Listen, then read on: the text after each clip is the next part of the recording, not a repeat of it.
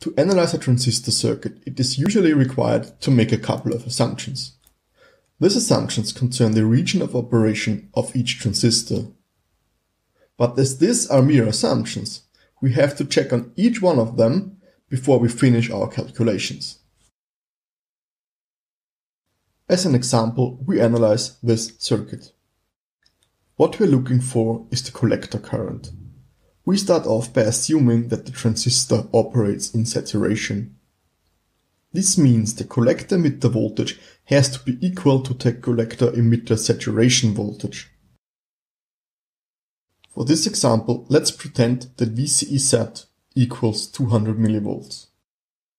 This means the voltage at the resistor has to be 4.8 volts. But if we solve for VR from the base, we end up with a different result. Here we get VR equals 1 volt. This does not match our previous result. Clearly, math tries to tell us that our assumption is wrong.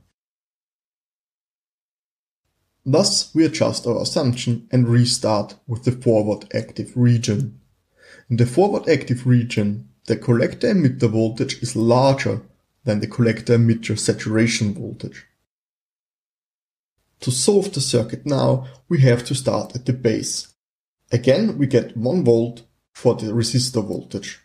This means the collector-emitter voltage has to be 4 volts. This is larger than the collector-emitter saturation voltage and our assumption holds. We obtain the emitter current via Ohm's law.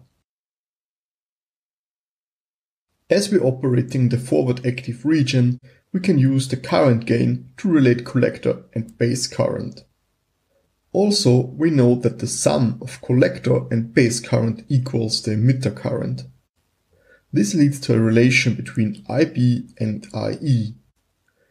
If we search the datasheet of our transistor, we would get the value for the current gain B. For now, we set B to 99. This gives a base current of 10 microamps. And finally, we are able to solve for the collector current IC, which we could get by either the difference IE minus IB or by the current gain. As a second example and something for you to practice, we add a second resistor to the collector. Again, we are interested in the collector current IC. Go ahead and try to calculate the collector current. You may have noticed that the collector current did not change. This means this circuit behaves like a current source. And it will continue to do so as long as the collector-emitter voltage remains larger than the collector-emitter saturation voltage.